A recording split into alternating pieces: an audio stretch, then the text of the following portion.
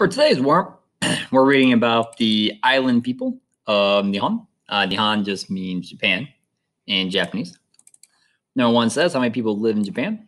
Number two, where are Japanese people from? Three, about how many people in Japan are farmers or fishers?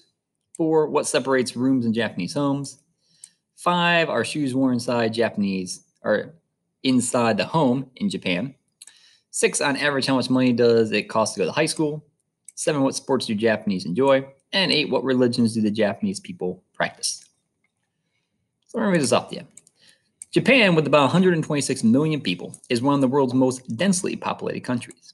It has about 339 people for each square mile of land. That is slightly less densely populated than Belgium or the Netherlands. The Japanese are largely descendants of people who come from mainland Asia.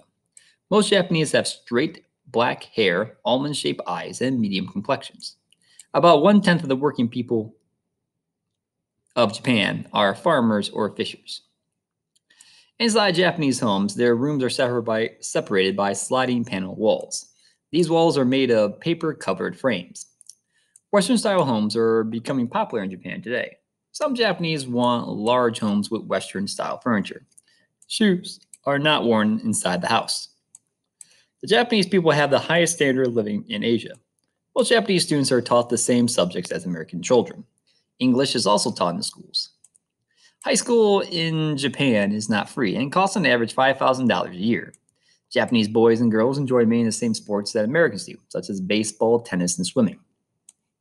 Most Japanese practice both Buddhists and Shinto, are practicing both Buddhists and Shintoists. Buddhism came to Japan in the 6th century by the way of China. Shintoists have a great respect for and appreciation for nature. The Christian religion was brought to Japan about 400 years ago. I'm going to answer those 8 questions if you would please.